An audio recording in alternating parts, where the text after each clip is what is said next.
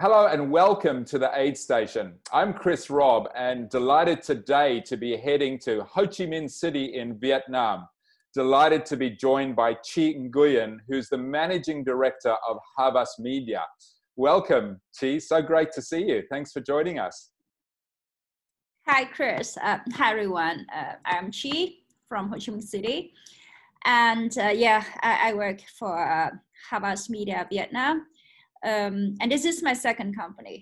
Before I used to work for Unilever Vietnam. So, all European companies. And I am in charge of mobile and digital and mobile division here. Leading a group of super young kids, just half of my age, and all passionate, energetic. So that's my work. I'm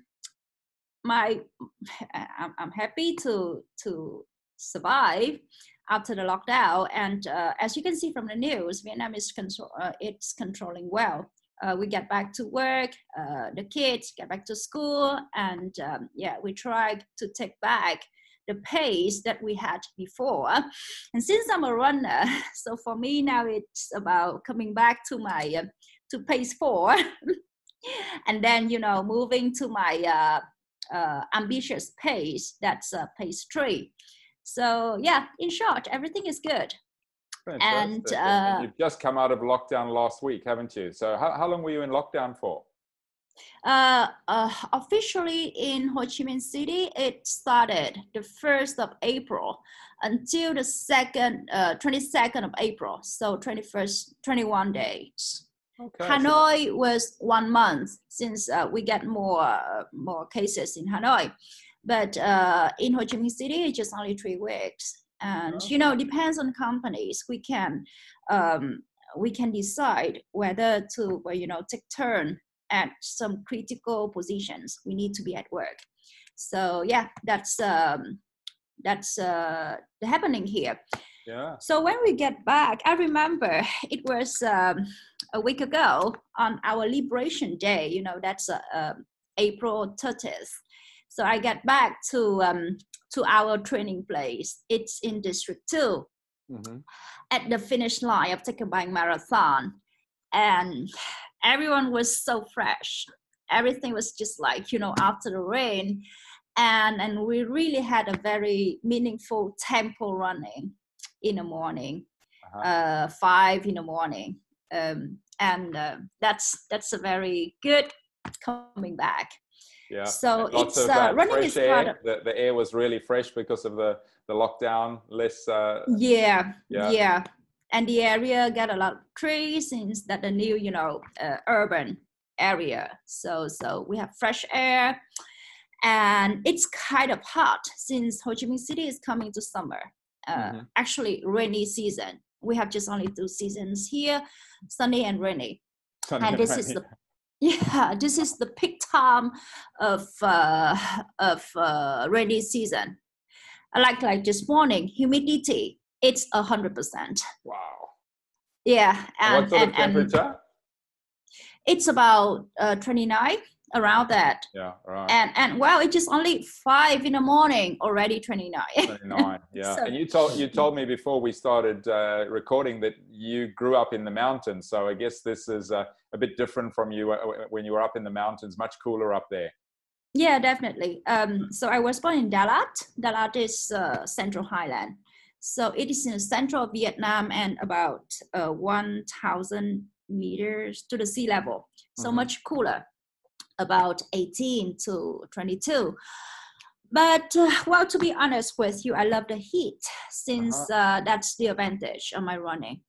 Yeah. I survived New York Marathon last year, and I have to say that I hate it. I don't like the cold. I don't like it at all. It's better for me to run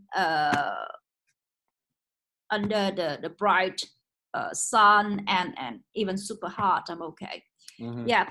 So this morning we were so happy that even it was so hot and so humid, but everyone finished the exercise. I have a running team, all sprinters. Well, they're marathoners, but they're super fast marathoners like you. You're a fast marathoner. You were telling me you started off as a trail runner, and you're now on your way to your target of being a world marathon major 6-star runner. So you've done 3 of the majors already, and you're getting ready for London right now. That's right. Yeah, that's true. I got 3. I got accepted by another 3. So my next target, it's a London Marathon. So that will be in October because it was delayed. And then Chicago, just a week after that. But that's why, you know, for Chicago, it's going to be a fun run for me, a recover run. So it's a back-to-back. So I never try it. It's also a good experience. And next year, I'll come back to Tokyo since Tokyo was delayed this year, was canceled this year. So when did you run your first world marathon major? So if you get to being a 6-star next year at Tokyo, how long would that have taken you? So 3 years. It should be 2 years, but now it's 3 since because of pandemic. Yeah. I started my first major last year in April in Boston. Yeah. Yeah. So my first major is Boston, and my result is 3:09. That's amazing. I mean, what a story. You were telling me you kind of almost got into the road running side of it by accident. I mean, you're more of a trail runner. I mean, you're sharing the industry there. 9 years ago, I think you were saying was your first big event that you participated in. And in those days, there were very few events around. And tell us about the industry now in Vietnam. It's huge, isn't it? Growing. Oh yeah, it's a very interesting question, and it's actually my experience seeing how the market grows here. I think everything started after the Ironman. Before that, we had some small marathon with about 5,000, no less than that, 3,000 runners. That can be said huge event. Yeah, it's in District 7 in Phu My Hung, also a new urban area. And but you know, and they first, I think for sport and entertainment, I call it in you know, in a context of a whole industry. So we started in Vietnam early 2012, early 2011 with, you know, running combining music. So we have Prisma Run, we have Color Me Run. So everyone starts to know about, well, you know, whether charity or whether fun. So 5K only. Yeah, from 3 to 5K, attracting about, well, you know, maximum 2,000 people. And it's not professional at all. Well, you know, you will not see any professional, no elite, nothing, just fun run.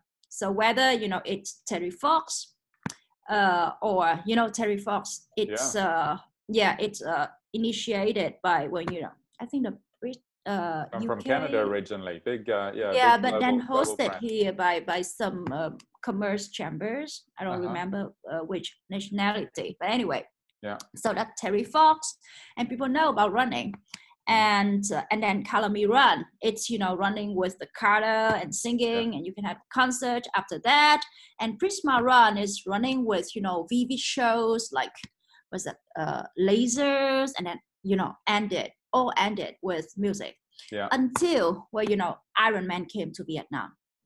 And part of it is kind of niche, but, you know, Sapa Mountain Marathon, but it's just in the north. And, well, you know, for the trail race, it's not easy for you to you know, to have, well, 10,000 or more than 5,000 runners. And it's kind of niche because it does not have, well, you know, the chemistry of the city. So I think Sapa Mountain Marathon came earlier, not to focus on, well, you know, entertainment and running, but also into, well, you know, professionalism. They invited, you know, some trail elites from the world, but still, because it's in the north, it takes a lot of time for me from Ho Chi Minh City to fly over there. That's why, you know, kind of limited in terms of reach.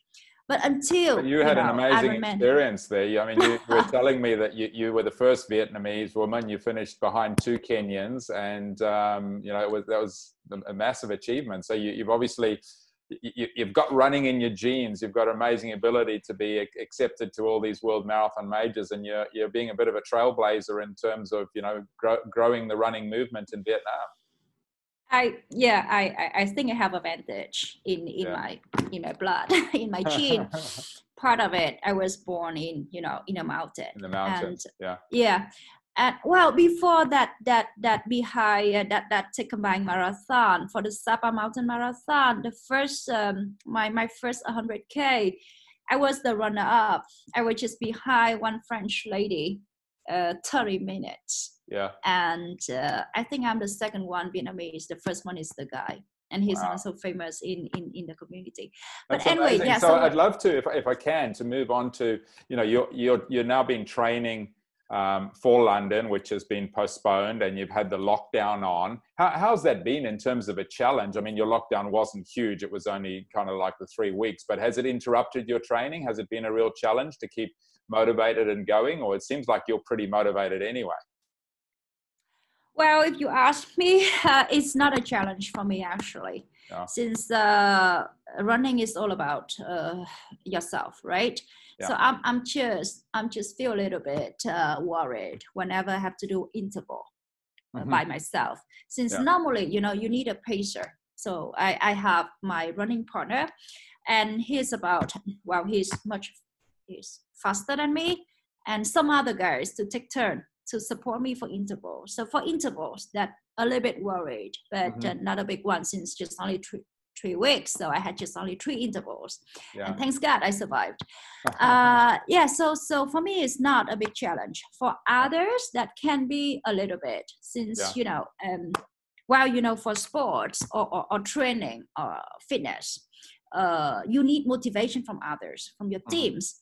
But we have online, and since now I come back to sport industry, after the Ironman, you see that organizers came to Vietnam, a brand like Ironman came to Vietnam. So it that's why many other brands followed, like Garmin, Adidas, Nike, so all sport brands. So during 3 weeks lockdown, all of them created activities online. So with technology, we can do it at home, and then we share our results and challenge. So Vietnamese love challenge, I tell you. And challenge your friends. And a very tech savvy population that are very much into. That's right. Yeah. Just like I initiated, bringing my pets. I have 2 puppies, and it created a trend among my running community. So they they bring all kind of pets, from cats to dogs, and it has a lot of engagement on social media, on Facebook. So so in short, during lockdown 3 weeks, we are still active, and I think it's a good point. And we are more creative by having diversified activities indoor, and brands leverage that that time to have some activities. So that's good. Well, wonderful story. I'd love to. I mean, you're the leader of a business. You said you got lots of young teams. There's amazing leadership happening in many countries and many industries at the moment. What leadership lessons have you taken out of this period of adversity that maybe you've shared with your team, or a leader that's helped you to lead? Any leadership lesson that you'd like to share, or leadership techniques that you use? I should have no technique for leadership when it comes to me. I have just a short formulation, which is ARE. So authenticity, resilience, and empathy. So, but during the lockdown, actually one of the actions that I proposed, and I was lucky to get accepted by my CEO, it's promoting my staff. He's a superstar in 2019. And, as normally we will have to wait a little bit for the second half, to really, promote or incentivize our staff, since the first half is all about hibernating or surviving, right? But that I think is the right time to retain key talents. So I propose promotion. And it's the only promotion in the company that got accepted. And I told the guy, he's very young, 1995, it's just the action of paying forward. In return, I accept to take bigger KPIs in second half. But I think it's worth doing so, since I'm an ultra runner. So I believe in, givers will win in long run. So that's, it's not a philosophy, it's just my thinking. And not just only at work, but at life. I'm a giver. Fantastic. So, and I love paying forward. Yeah. It's a wonderful thing to end on. I mean, I think very, very inspiring. Giving, paying forward. This is a time where you see so much wonderful giving happening, and I have no doubt that those that give now, the pay forward, will come back to them. And that's not necessarily the reason that you need to give. You give because you want to give, isn't it? And naturally, somehow it seems to flow back. That's right, and it resonates during that time. But since it's in your DNA, it can come at any time. Yeah. Wonderful. Chi, it's been wonderful chatting, and I really want to wish you all the best in your quest to get your 6 stars, and enjoy your run in London. And we'll look forward to following your big star continuing to rise. Thank you so much for your time. I'll show you that medal. Okay, thank you, Chris. Have a good day. Bye. Bye-bye. Take care.